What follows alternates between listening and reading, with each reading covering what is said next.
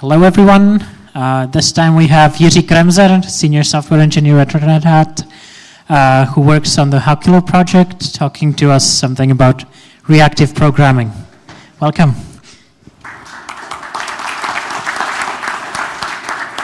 Hello, everyone. Can you hear me?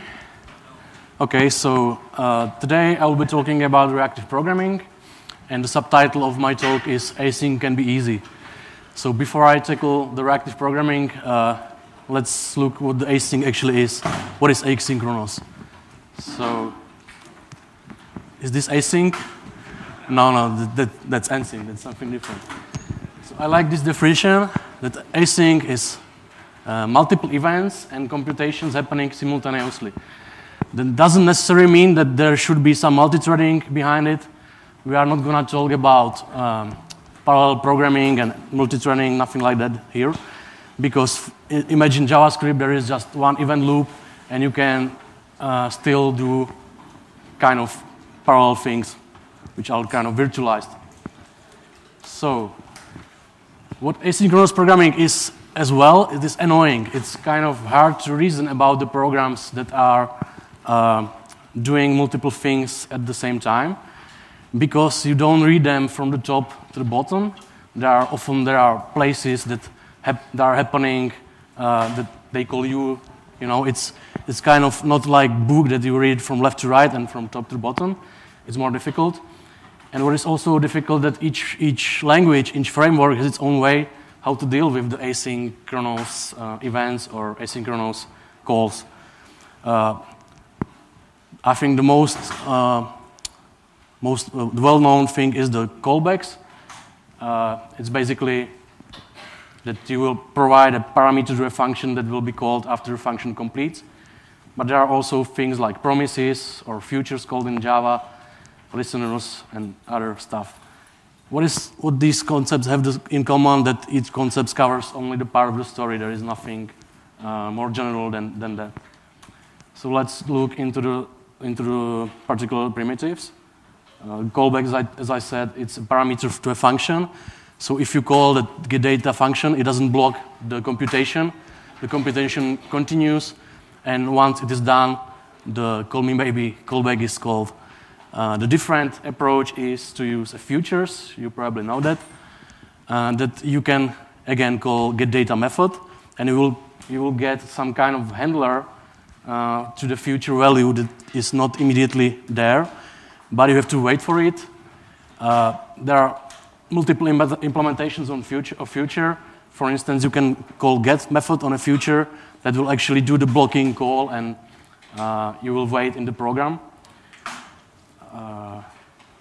And today the situation is that the microservice architecture is quite common, so it's not uncommon to end up with the state.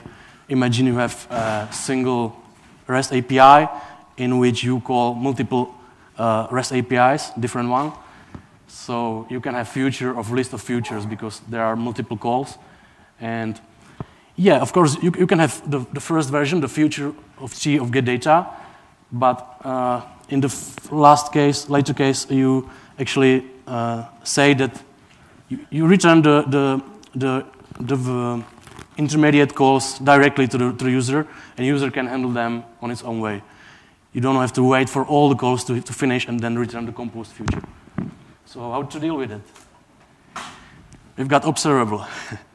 It's a concept from reactive programming that will tackle those problems.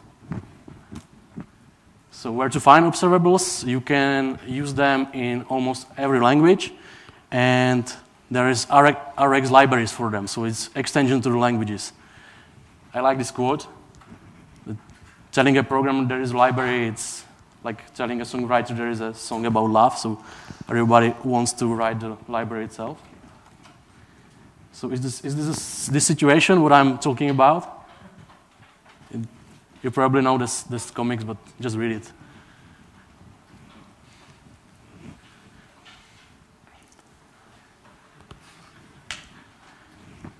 Yeah, let's hope it's not the case. So what is functional reactive programming? Here there is a word functional, but my talk is called reactive programming. Why functional? It's because the reactive programming is quite a general concept. Basically, each spreadsheet does the reactive programming because, imagine Excel, you've got the cell, and then you've got the dependent cell, and if you change the first cell, it will propagate the changes to all those dependent cells, and that's basically the definition of reactive programming, the propagation of change and data flows and things like that. So here we'll be talking about functional reactive programming, and nowadays it's basically represented by those 3 points, that there is something called observer and observable. So you can imagine observer as a guy who observes event on observable. Actually, observable is pushing the events to observer. It's calling the events on observer. Observer is also called a subscriber. It's the similar stuff. There is also a lot of combinators. Those combinators can be called on the observable collection, and you can do pretty useful stuff with it. You probably know those operations as operations on collections, that you can filter data, you can map data, reduce data, and things like that. It's basically relational algebra. But there are also combinators that deal with time aspects. We will look at it into more detail later. And the third aspect is the how, when, and where things are happening. These are often represented by schedulers. We are not going to talk about this because it's kind of implementation detail, and it should be an introductory talk about reactive programming. So why the functional? I basically covered that, but yeah, because it's cool to do a functional way, and there's a lot of economic background behind it. Another reason is that it is good to know that the future observable, collection, optional, and others, they are all monads. It means that if you know that, you can work with them in a kind of same way. There is also every time there is an operator in mathematical theory called bind, but often it is flat map in reality, and you can map those those monads to, you can combine them with another one and still stay in the monad. So for instance, it's heavily used in the future monad. In JavaScript, you can call then on a future. You call a future, and then you can chain those future together with the word then. So you have one future, then another future, then the third future, and you will end up in the one big future that is basically the chain of the 3 calls. That's possible because the then is actually the flat map. It's just the theory behind it. And if you realize that, you can actually use something similar for optionals. Optional is the object that encapsulates thing that might be there or might not be there. It's basically how we deal with null values. And you can actually flat map the optionals to kind of still stay in the optional state. It's like quantum state that you still don't know if it's there or not. But you can still compute or process in code later and later. Another reason is that pure functions, on observables, all the functions are pure. That means that there is, not all, but almost all, there are functions that can have side effects, but most of them are pure. That means that if you call them over and over, it returns the same thing. And it is good to explicitly deal with side effects, what actually observables does. This type, it's written in pseudo Scala syntax, and it's basically what the getData method should look like, because it can throw an exception. That's the try. That's what the try does. The data might be there or might not be there, so that's why the optional is there, and it's not there immediately. So that's why the future is there. Let's look to the landscape of the programming data structures or patterns that are used for async programming. I like this slide because I haven't thought about its problem in this way before I know the reactive programming. On the x-axis, you have the quantity. If you are dealing with single value or multiple values, And on the y-axis, you've got if it is a pull model or push model, or if it is a synchronous or asynchronous world.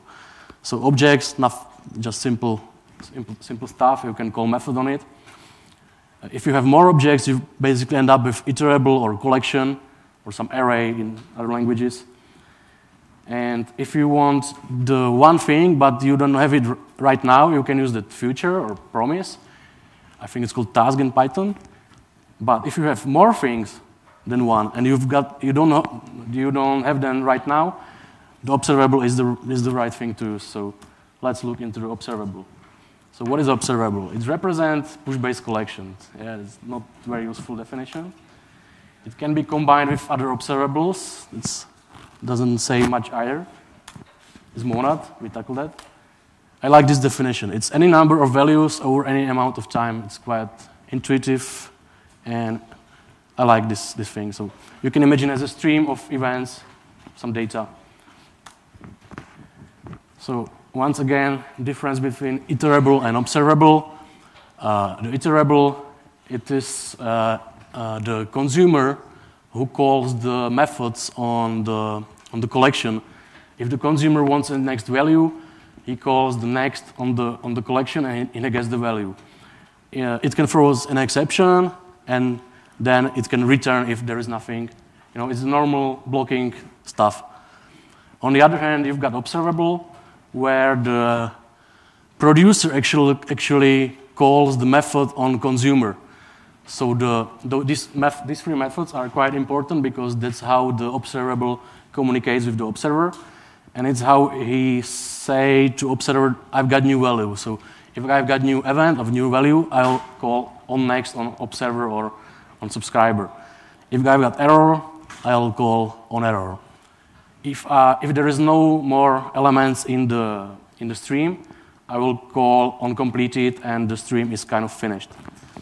So and there is a grammar that can be used for kind of all the streams. So there can be an arbitrary number of the events. So arbitrary, many times you can call the onNext method, and then you can or don't have to call the onError or onCompleted. So these are kind of happy paths. There can be infinite stream. There can be stream with 3 members and then onCompleted, or there can be stream with 4 members and then there is error. It is kind of memory effective because what is happening in the collections, if you probably know those operators like map, filter, and reduce and zip. These are well-known functions, I think, in all languages. But normally, if you call the map, for instance, it will create an intermediate collection, which needs to be garbage collected, depending on the language, if it is garbage, it has a garbage collector or not. But in observable, it doesn't create anything, some intermediate results. It just sets the plumps, the plumbing, and then if some subscribes to that observable, the things start happening. So the first piece of code, if you run this, it actually does the stuff. But the second, it actually sets up infrastructure and does nothing. The observer should have to subscribe, and then things will start happening. And they are happening in a way that it's kind of hot potato processing, because you've got an event, and you apply the flat map function on it, and the map function on it, and filter function on it. It's not like you iterate through all the events, because it's not even possible, because the stream can be infinite. It's like one-by-one processing. So how can we create observables? There are factories method for it. So for instance, the just method is pretty simple. You just provide a various number of parameters into that method, and you will end up with observables with those elements. But there is no time aspect in it. It's just they happen at the same time immediately. There are factories for dealing with time, like interval or timer. For instance, the interval, you provide a time period and time unit, and it will create a new number after each time period. It doesn't look very useful, but you can combine those observable to a more complex one, so it can make sense with composing with another ones. As I said, there are many combinators on observable. Here I explicitly say the type of the map and flat map, because the flat map, as I said, is kind of a god operator in this functional world. It is because, you probably know the map. It's the simple function with it will accept a function, and it's called on a collection or an observable, and it applies the function on all the members of the observable. But what flat map does is it is more stronger because it's calling a map and then flatten the structure. So the flat map takes the function which is going from the type of the events to another observable. So we are quite nesting into, if we would call the same function on a map, not flat map, we would end up with observable of R. But we don't want that. We just want to flatten the thing to be able to just call the next method on observable. It's the flow API. Like you want to call a method on it, you kind of massage the content, and you want to call the next function on it, like filter. So you don't want to be nesting deeper and deeper. There are more of them: zip, merge, concat, group by, sample. For instance, the sample is lossy compression. You can have multiple events, and the sample actually takes another stream, and it creates a new stream, which will have events only on those positions where the parameter of the sample have some data. So the parameter of sample is completely ignored. It serves only for kind of signaling that here take the data from the first stream, here take the data from the first stream, and so on. I will have demos, so we will demonstrate the sample method at the end. So this is something called a marble diagram. It is a thing that visualizes actually the operators. It's much better than describing it by words, because you probably know that it's difficult. I probably didn't explain the sample operator well, so let's look into the sample operator, for instance, if it is there. Sample. Okay, it's not there. Oh, here it is. So this is the stream on which we call the sample, and this is the parameter of the sample method. So if it ignores the events from the second stream and takes the events from the first stream on the positions where there are some data in the second stream. It is nice that you can change the order of the input and see the result. Okay, so there is something called hot and versus cold distinction in observables. By default, all the observables are cold. That means that they are lazy, that if no one subscribes, they doesn't do anything.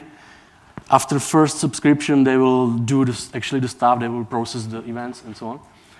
On the other hand, we've got hot observables, which are kind of queues or something like broadcasting stuff, and they doesn't care about subscribers, then they just produce data, and you can subscribe on them, and you will actually miss the data. You can subscribe at the middle of the stream, while at the first time, every time you subscribe, you actually replay all the events for you. The frame will replace all the events for you.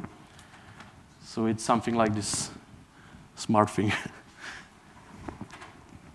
If you don't subscribe to call observable, nothing happens. Right, so let's look at some code.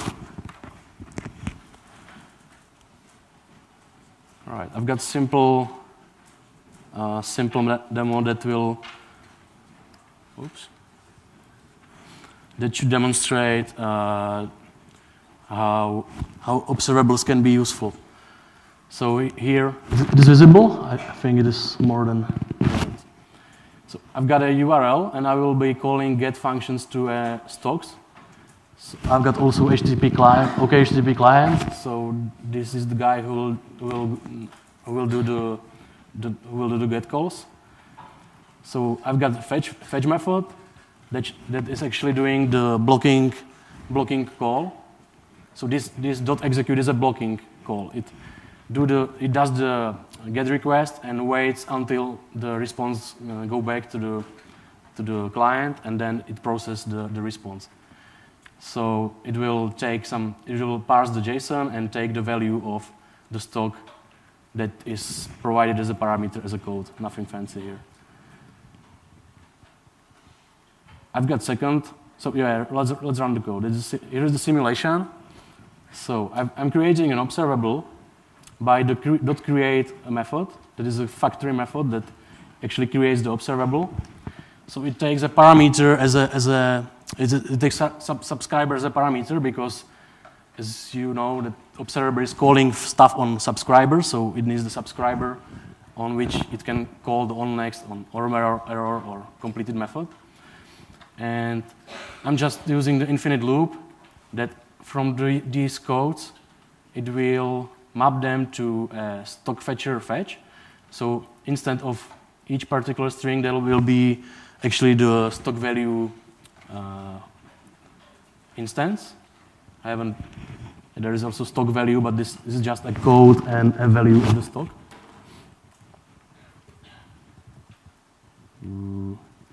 And for each of those stock values, it will call the onNext method on observer. So this is the observer that will have events from the ticks, like in the stock.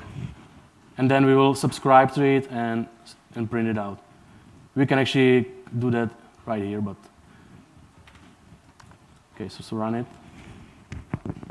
Yeah, it takes stocks despite the poor connection here. Cool. And I've got also second method right here. Ouch. Which is called fetch async.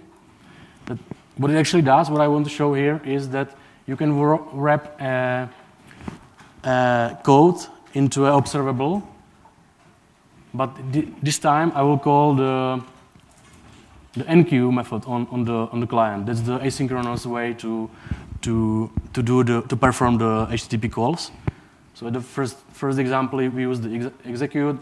Right now we use the enqueue, but the signature of the method is that it accepts the callback. So it basically is the old way of doing stuff via callbacks. So here I am showing how we can wrap the async code that uses callbacks into an observable. So as you may notice, it will return an observable of stock values. And once the callback is finished, it's just called onNext on subscriber. Again, nothing fancy here. But it should be faster because right now it performs a lot of calls because they don't wait to each other. And then it grabs the results and send it to a system out. So, okay, so let's run the simulation number 2.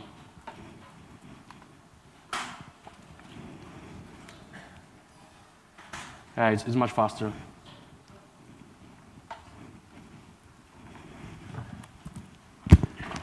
Right, so it can be used for server-side calls, but at the end of the session, I will show you another demo how to use it for a UI. Rx is everywhere. It's not language agnostic model, as I told. Here are examples of the same stuff. So we are creating an observable and interval on it. So it's, as I described, it's a factory method that creates an event. And after each second, it will create a new number. That's it. And this is just the syntax difference, but it's basically the same across all languages on top of JVM. But here is also a slide for non-JVM languages like .NET, C++, Python, and so on. So as you can see, the syntax is different, but essentially is the same. Every time we subscribe to an observable, here probably the C++ is the most different code, but it's still the same. It's called interval, 1 second, and subscribe. You know? And there are implementations in almost all languages. It can be used even for mobile development, Haskell, Dart, PHP. So find your favorite language and use that. It will be used in Angular 2.x, is the UI framework for creating web applications. It should be part of the ECMAScript 7, so it will be in the JavaScript itself. There is an initiative called Reactive Streams that it doesn't actually cope with the API, but it deals with the back pressure. That's something, for instance, if the consumer don't have to be as fast as the producer, then you have to deal with back pressure. So we've got more events on the server side or on the observer, and then you are able to consume. You have to somehow buffer them, so this framework kind of tries to solve that. The WebSockets is pretty good fit for this architecture because for normal request and response, you basically create an observable with just one event. It doesn't make sense. Okay, then you can create a more complex observable to kind of merge those events into one big observable. But still, WebSockets, it's kind of natural fit for observables. That's why it has great support in rx.js. That's the Reactive Extension library for JavaScript.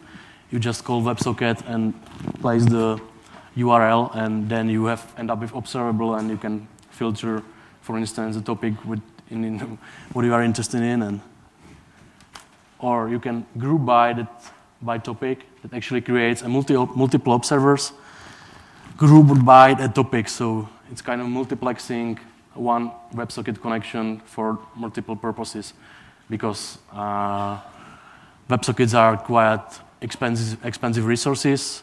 It's good to have open them as less as possible, so you can kind of piggyback multiple communications on one channel. Right, so let's do a second demo about UI, and I will show you that everything is a stream, that there are things that you haven't probably thought about it in this way, but there are streams. So here is the code, but I will open it in a browser. So it's a live JavaScript editor. The CSS is not important, it's just how it looks like. HTML, there are just a couple of divs with IDs, nothing fancy. Let's close it. So what it does, it's just it's doing drag and drop for an element, and it is interesting how it does. So we are using the rx.js library, and first time we'll obtain the element, and then we are creating a streams of events, and this is the concept from rx.js library. It doesn't make sense in different languages that can work with DOM elements. But here, if I provide a DOM element and then JavaScript event, I've got a stream of those events from this particular element. So mouse down is actually, if I press a button on box, this will emit an event. Similar stuff for mouse up. If I release the mouse button, it will create an event. Mouse move, if I move on the whole document, it is continually creating events. So how can I program, or how can I get the mouse drag events? Again, flat map. So we are using mouse down as an input for the mouse drag events.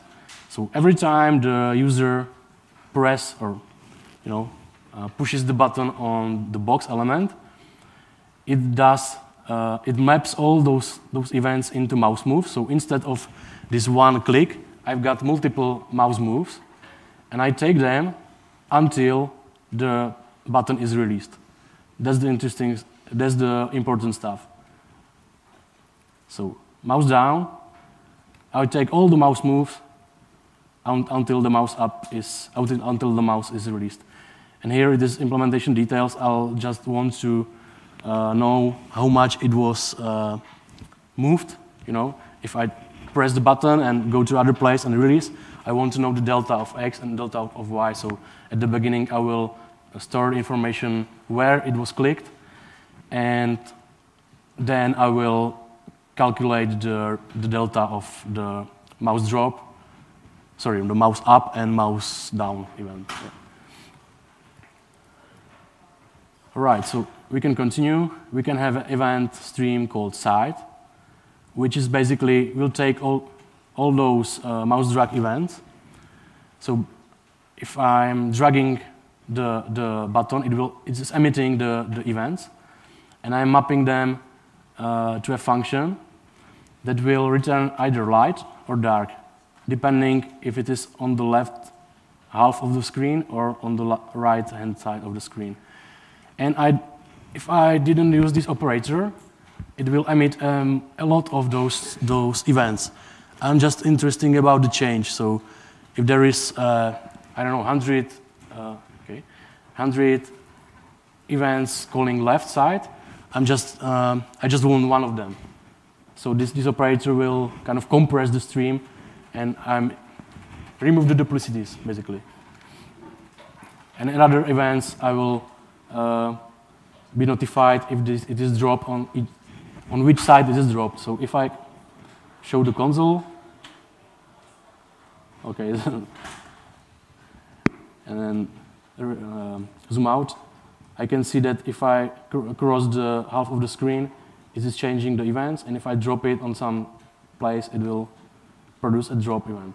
It's not interesting, but it's not useful, but it is interesting to see that it can be used for creating UI. For instance, in the Angular, all those currently you have to use the watch on some variables, and it is handled by callbacks, but the same thing can be done in observables. Okay, so let's go to presentation. How to test that? It looks like there is a lot of magic in it, and it's not obvious what is happening there. But I like it is actually a real test coming from the RxJS library again. It is actually an ASCII test. There is a ASCII definition what to test. We create a hot observable. There will be a couple of events. Subscriber will subscribe at this place, and we will use the isPrime function for filtering the events. So only the primes will stay in the stream. So as you may see, expected stream should look like that, and then just comparing the stuff. If you don't believe me, you can see this real code in their code base.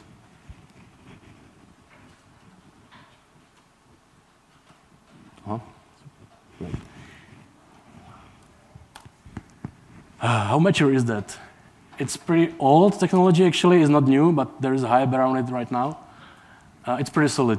Netflix is the most proponent of the technology. They use it for the front end as well as the back end. GitHub used that. A couple of Red Hat products. This is our project, Hawkler. Not sure about Firefly's form, but I heard something. Vertex is definitely using that. So just a quick recap. Observable are any number of values over any amount of time. That's the important thing to know. Rx can be used for UI as well as on the server side. It's not just an asynchronous call to a server side. Actually, the UI part makes more sense to me right now, because for instance, the React.js is the second favorite, or perhaps it is the largest hype right now. It uses the reactive architecture as well. They call it Flux, but it has the same concept as reactive programming. Can be done in another language. It's not language agnostic, and called observables are lazy. Until you subscribe, nothing will happen. If you want to learn more, I suggest there's a course on Coursera given by Eric Mayer, which is kind of one of the leaders of this reactive stuff.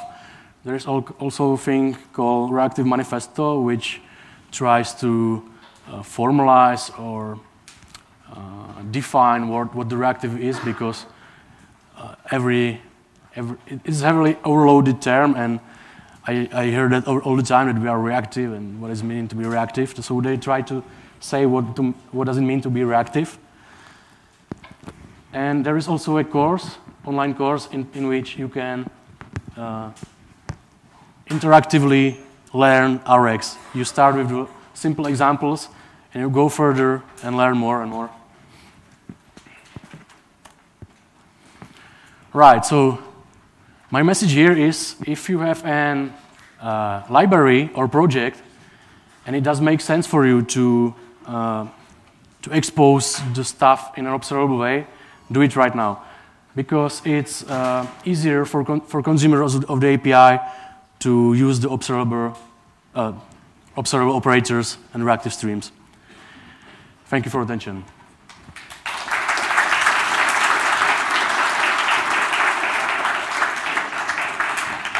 Now, any questions? We've got swag here.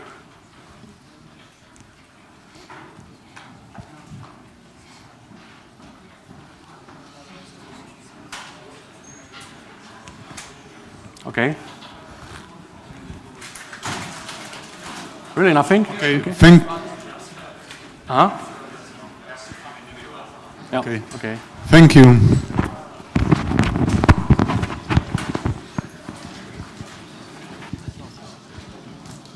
Just a quick announcement. If you don't have a ticket to the party tonight, there are still a few tickets in the, at the Red Hat booth. And if you're a volunteer or speaker and you don't want to come to the party, please go there and let them know so they can give the ticket to somebody else.